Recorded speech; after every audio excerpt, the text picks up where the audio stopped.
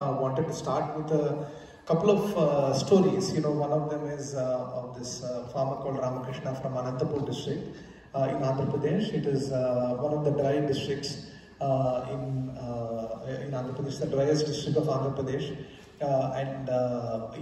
Farmers have to depend on a lot of dry land crops that they grow, and they do face challenging circumstances. And this Ramakrishna, he is a tenant farmer, so he doesn't have land of his own, but he's leasing land from other landowners and cultivating. And whatever government systems, support systems exist for farmers, he doesn't have access to those, right? So he can't get a bank loan for growing his crops. He doesn't have access to crop insurance or disaster relief and things like that. As he faced a couple of crop failures, he went into very high debt and decided that he should take his life. So he describes how his mind was filled with tension and he feels that he's completely helpless, right? Nobody is there to assist me in this kind of situation. And that is what pushed him to commit suicide, but to try to commit suicide, but luckily his life was saved by his fellow villagers and taken to a hospital and so on. And then one of its partners, right, which works in that Anantapur area, actually worked with them to kind of try to get the family back on their feet by providing them with an alternative livelihood of a cow. And also, the wife of the farmer is now becoming part of a women farmers cooperative. So they've actually formed a collective of single women farmers who are landless, trying to get land on lease collectively. Because when they are leasing in as a single farmer, they may have to pay a high lease rate, and then they are, they may be unable to manage the whole agriculture operations. But if they are a collective, then they'll be having a better chance. So she's also now become part of that kind of collective which is ongoing. So these are some of the, just a glimpse of some of the efforts that we and other partner organizations in India are involved. Like this is FPO is a farmer producer organization. REDS has started a farmer producer organization which primarily has women farmer members, and that's a very unique initiative. In general, when we think about farmers, we always think about the man as the farmer and the woman as a farmer's wife or a farmer's daughter. But that is actually not true. Majority of the work, about 70% of the work in farming is actually done by women. Women farmers getting organized and also having a recognition and their rights is actually a very important initiative. So this is one of the initiatives of that's being supported by AID. This is another farmer. Her name is Kurva Manjula. This is from Telangana area, Vikarabad district. So her husband Ravinder was also a tenant farmer who was taking land on lease and cultivating. Consecutive years, they faced crop loss, damage due to heavy rains and flooding, but no assistance and no crop insurance and any kind of a measure which will help them handle that situation. Therefore, they also went into lakhs of rupees of debt. And on March 1st, 2021, her husband actually committed suicide. Since then, the family actually is in a worse state than what they were before, right? They didn't receive any kind of a compensation or benefit from the government. Actually, the government has a scheme which also was introduced after a lot of pressure from civil society organizations that if a farmer ends up committing suicide due to debt or due to crop loss and so on, it is something which is happening due to a systemic failure. It's not just an individual case. So therefore, the government has a responsibility to help the family to get back on its feet. So there's a scheme under which the farmer family is supposed to get 6 lakh rupees as an ex gratia from the government. But even that is not available to her because her husband did not have, her husband or she don't have any land in their name. So this is one of the huge problems that we are facing, and we are also fighting, as our organization, that most of the government schemes and benefits are limited to farmers who own land and who have a patta to the land. In this case, actually, they do have a family land of about 1.5 acres, which is shared by 3 people, and the patta is in his mother's name. But because the patta is not in his name, he doesn't get a life insurance or compensation from the government. So that's the kind of situation that they're facing, and she is now continuing as a tenant farmer, leasing land, also working as agricultural worker. She has 3 children that she's taking care of now as a single woman. But she has not lost hope. She, in fact, when we reached out to her as part of our work and part of our helpline, she was ready to come and speak out about her issues, and she basically says that I don't want the same situation to happen to other farmers. So therefore the government should do what it is supposed to do, what is the right of every farmer to get certain support systems from the government. So she is ready to fight for that. She's come to Hyderabad, she's speaking on ETV, she's participating in a public hearing. So recently, just before I came here on September 12th, we held a big public hearing in Hyderabad, where there were a jury of eminent persons. There was Justice Sudarshan Reddy, who was a retired Supreme Court Justice, and there was Mr. Gopal Rao, who was a retired IAS officer, who was the Revenue Secretary of Andhra Pradesh, activists like Yogendra Yadav and Kavita Kuruganti. So basically about 150 tenant farmers. This was focused on the issues of tenant farmers, farmers who are leasing land and cultivating, whose numbers are growing enormously, but they don't receive any kind of a support and recognition within the system. Farmers like Kurva Manjula came and presented their case in front of the state level media, and this whole thing once again highlighted the problem of tenant farmers before the entire state. And we also could find immediate impact, because even we invited, after the public hearing, the leaders of political parties also to come and state what they are going to do for tenant farmers. We found that 2 days later, the president of the main opposition party in Telangana actually issued an open letter to all the tenant farmers in the state, saying that it is going to be their duty to recognize the tenant farmers and make sure that they get the support of all the government systems which are in place. In fact, there is an act which exists in Telangana, which requires the government every year to recognize who are the cultivators who are cultivating on leased land, the tenant farmers, and issue them identity cards. They're called door and other benefits eligibility cards to each of these farmers. So based on an application and verification. But that entire act, though it is still in force, it's not being implemented by the government. So like Abhay was also saying, there's several things which actually exist to address the problems, but even they are not being implemented, they don't reach, the benefits don't reach the farmers. So that is the kind of fight that many of us are also involved in. So I just want to say that when we imagine an Indian farmer, it is not a somebody who's distressed and helpless that we should imagine. Actually, farmers are people who are extremely skilled in what they do, and with multiple kind of skills, which I think many of us here would be ill-equipped to basically do what the farmers of India do. They do enormous multitasking. They have expertise in about 30 different areas, from being a soil scientist to be able to identify the right kind of seed, to be able to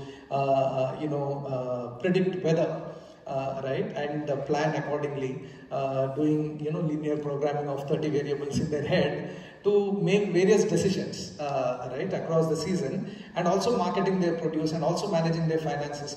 So this kind of a multitasking thing is what Indian farmers do, and they're entrepreneurs who take risk every year to produce things, and they are producing things which everybody needs, right? Food, cotton for your clothes, and all the primary produce, which is basically the basis of civilization, right? Which I think many of us cannot claim that what we produce are something that everybody in humanity needs, but these people are not actually getting the enabling environment that is required to actually make a sustainable livelihood, and that is the problem that we are trying to address. So there are multiple challenges that a farmer faces. They need access to finance like any entrepreneur. access to finance so that they don't have to depend on high interest loans from private money lenders and fall into a debt trap. Bank loans, when they have a natural calamity, some kind of an insurance or risk coverage, and once they get the crop, being able to get a fair price in the market, a functioning market rather than a market failure like it happens in health. And also there is a inequality in land and access to resources.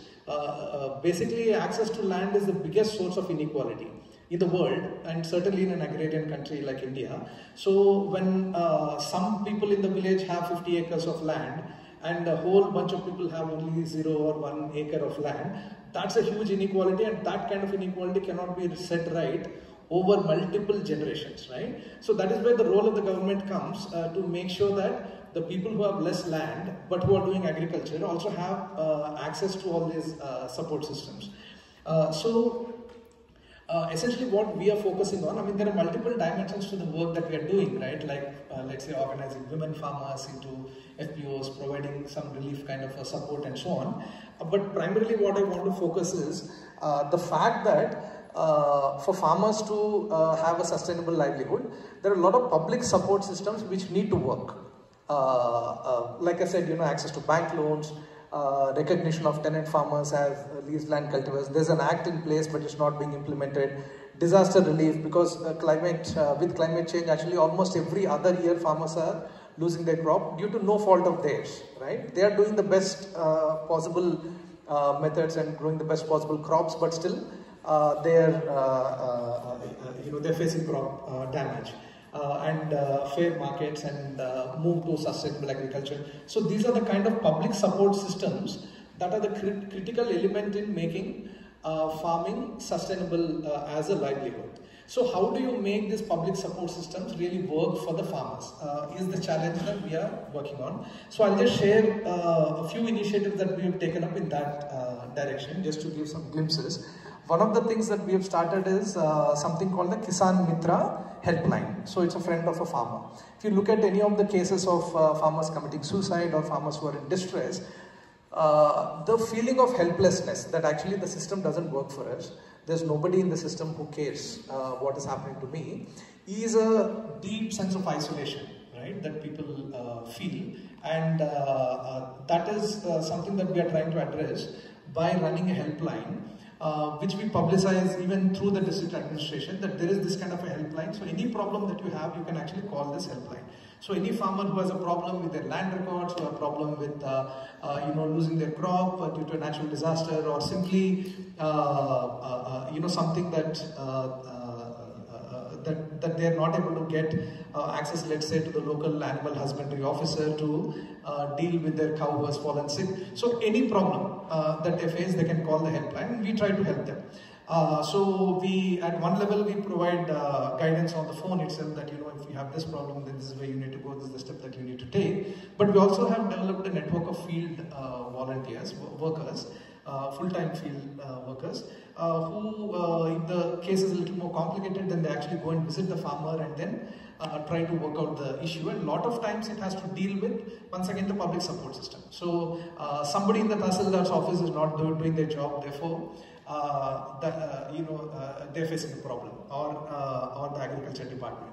So we organize these cases department-wise, and then the local field workers go along with the farmer to tackle that problem at the official level.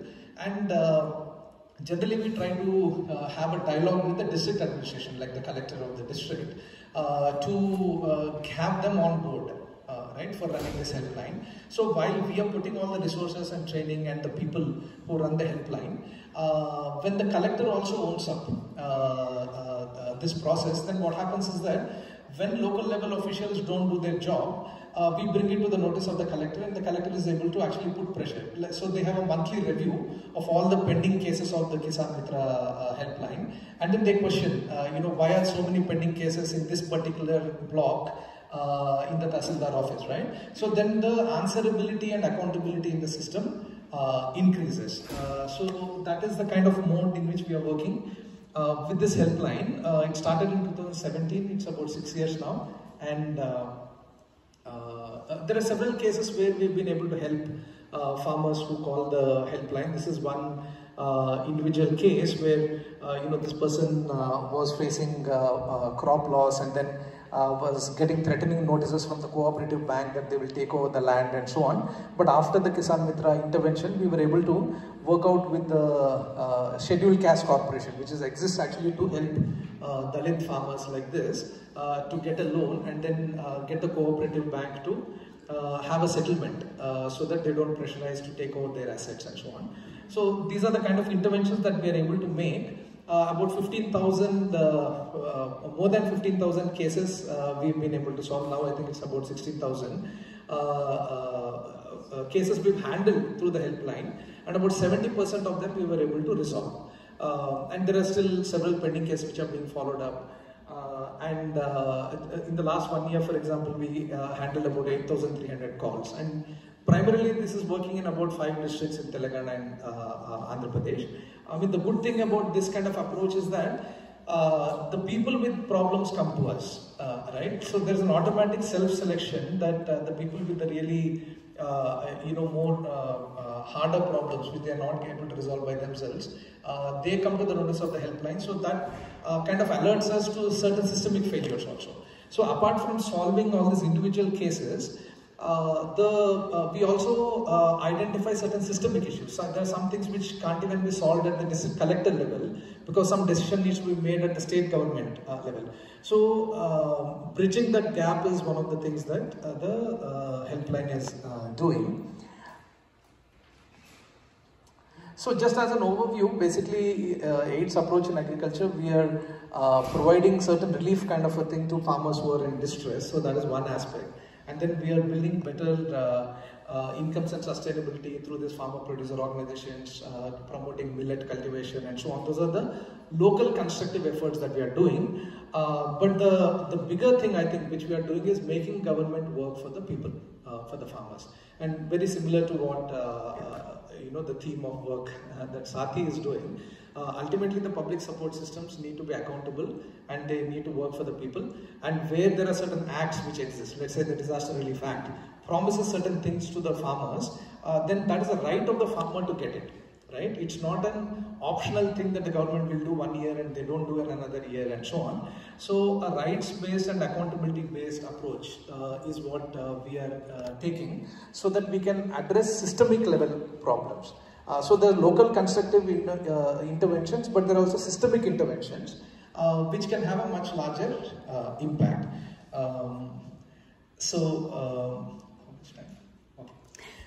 So this is one example that I wanted to share about a larger systemic level intervention.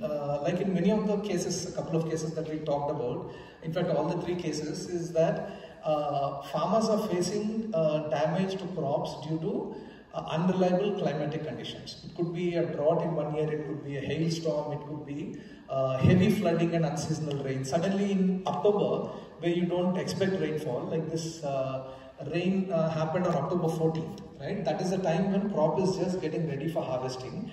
Normally you don't get monsoon rains in October, but the heaviest rain in 50 years happened in 2020 in Telangana in the month of October. And the government itself said that there are 25 lakh acres of crop which got damaged in the state, and they submitted an official report to the central government saying there's 8,633 crores of damage which happened.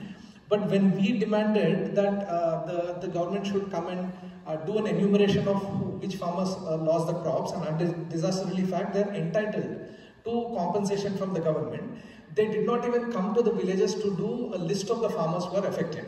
So finally, after petitioning the collectors and the state government, we had to go to the High Court, and after several months the High Court gave a landmark judgment.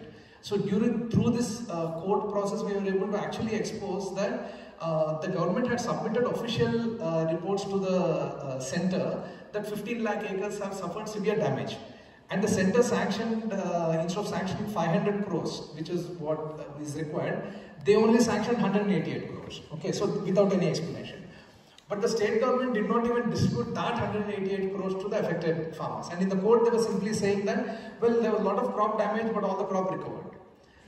This is what they said officially in the court. So we had to expose all these things, and finally the government gave the High Court gave a landmark judgment saying that it is a right of the farmers to get this disaster relief. It's not something optional that the government can do or cannot do, may or may not do. So following that, once again the same story repeats. Next year, again the government didn't intervene. Again we went to the High Court. Then the High Court gave even more serious orders that independent of whether the state government or the agriculture minister or the chief minister issues an order, it is the duty of the district administration, who are actually the officials, to automatically do an enumeration of the crop loss and initiate the process of giving the compensation to the affected farmers. So in 2023, finally, there was another round of hailstorms and so on. The Telangana government finally accepted that it's our duty. So the CM himself visited the affected areas. Of course, they also want to get some political, mileage out of it. So therefore, he visited and he declared that we are going to give 10,000 rupees per acre as compensation to all the affected farmers. And for the very first time, they also declared that tenant farmers will also get this compensation. So because when he actually visited the villages, for 9 years they didn't give a disaster relief, and for 9 years they were denying the duty of the government towards the tenant farmers. But then when he visited the villages, he found that 50% of the agriculture is actually being done by the tenant farmers. So he declared that this benefit should also go to the tenant farmers. So those are two major victories that we got, and about 405 crore rupees. So that's about $50 million was released to the farmers, through this process. So this is a kind of a large impact that we can have when we do sustained advocacy work. So this is one example of an area. There's another example where we, the farmers were not getting a good price in the market for the jowar. The minimum support price was 2,600 rupees per quintal, but they were getting only 1,200 and 1,300 rupees per quintal. So they were making a loss on every quintal because their expenditure itself is about 2,000 rupees per quintal, right? So they were getting only 1,300, and actually the government is duty bound to intervene in such a situation. That is the meaning of having a support price, and that happens routinely even in the developed countries. Like in the US, when the price is below the target price that is announced by the government, actually the government makes a cash payment to the farmers, so that because they know that the farmers need at least this much price to break even. But that kind of system was not functioning in India. So we once again, did a protest around that and went to the High Court, and the government ended up purchasing about 4.5 lakh quintals of jowar in that year. So there are several other examples of the advocacy work. I think I'm running out of time, so I will just conclude in 2-3 minutes. So this is another issue which I already talked about, of tenant farmers, and one of the things that we also do as part of our work to build this accountability is to do certain research studies, because a lot of times the government gets to even deny the existence of a problem. So for example, they can say that there are no farmer suicides happening in Telangana, which is what the Telangana government, the ministers and all that have been officially saying, whereas our documentation shows that every year there are about 600 to 700 farmers who are committing suicide. Since the formation of Telangana, about 8,000 farmers have committed suicide. So when we put out this documentation which is well supported, then the media also covers it, and the government cannot deny the existence of the problem.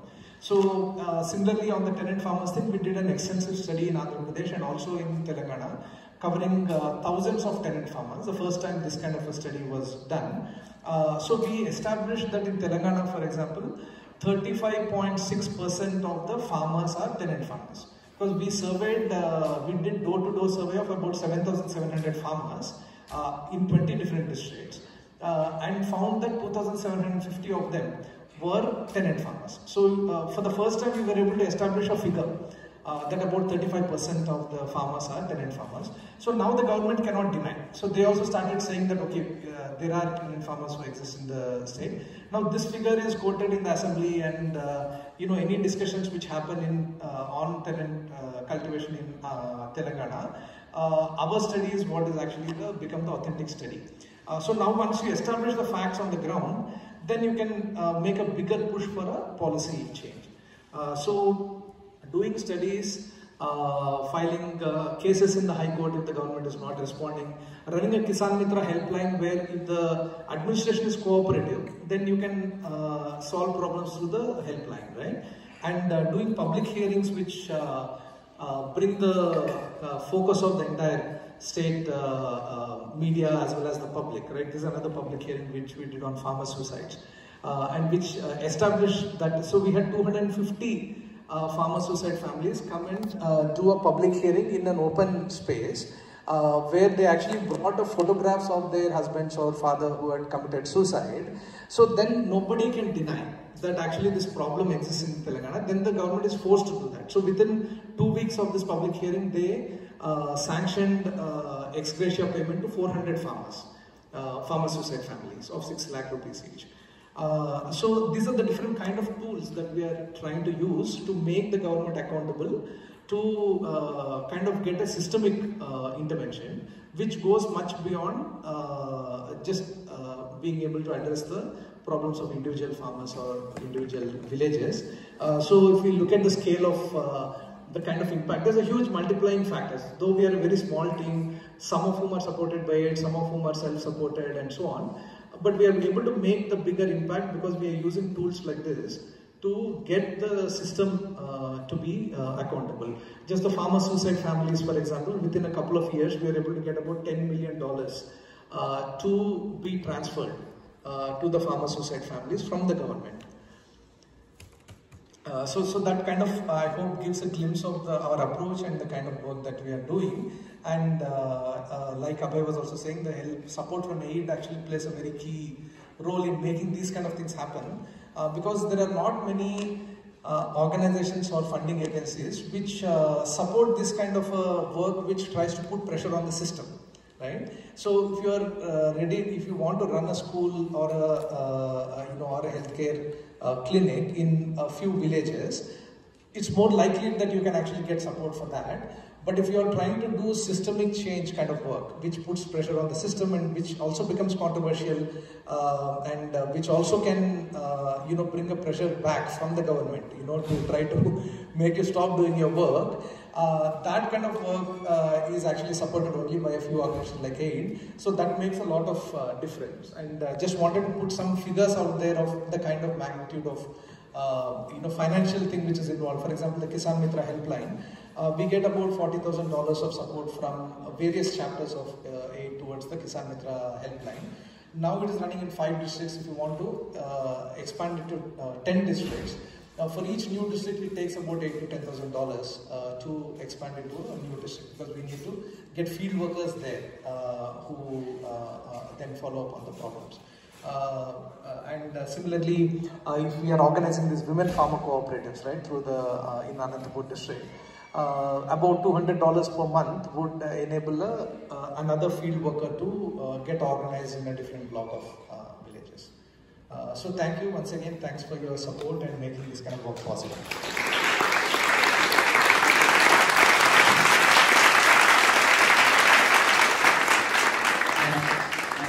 So we have about 5-7 minutes for questions with Kiran. So anybody who has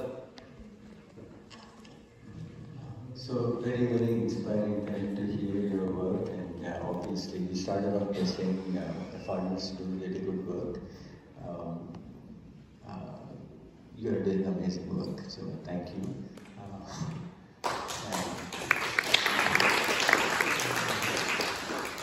So one thing it is clear, obviously, from the previous speaker and from yourself, that you are both bridging a gap between reality and what the government writes on a piece of paper. So do you see that this is always going to be antagonistic between, or the relationship will be antagonistic between an organization like yours and the government, or do you see that there is a way to make it synergistic as opposed to antagonistic? For example, the figures you put out here, if the government funds certain people like that, then does it help them and you, and does it helps everybody? Is that something that you can see happening? Right. No, that's a very good question. So our strong belief is that actually it doesn't have to be antagonistic. So, and we don't go out of our way to make it antagonistic. So for example, the whole Kisan Mitra helpline thing, we are working hand in hand. In fact, it's a district collector and in a meeting with our organization that it was she who suggested, that we should run this kind of helpline. And also when we encountered that crop loss case situation, she took initiative to do the enumeration of farmers, but the state government was not releasing the money, so she suggested that we should file a case in the High Court. Right? So I'm saying that people within the system who really care about the common people would also very much welcome and support this kind of work. So it doesn't have to be antagonistic. So from our side, we try to make it synergistic. But it also is about the wisdom of the government, which is in power. So certain governments have been much more welcoming and have this kind of a relationship with social activists or groups which are trying to push for accountability. In fact, like Abhay was saying, in Rajasthan, they actually brought out a Right to Health Act. Because once they bring an act, even if that government exists or any other government comes in the future, there are certain things that the people can go and demand, right? So in a democratic system, this kind of work, where we are trying to push for accountability and citizen activism is what we are calling it, is a very essential thing, and any good government should actually welcome citizen activism because it makes sure that their system works. So if their system works, maybe they'll get more votes in the future, right, in the next elections. If they're blind to that, the gaps in the system, then they may be thinking that, okay, we've started all these great schemes, but it's not reaching the right amount of people. They'll get a rude shock when the next election comes. It does happen, once in a while. So I'm just saying that this is actually an essential part of democracy working, and ideally it should be something which is welcomed by the system.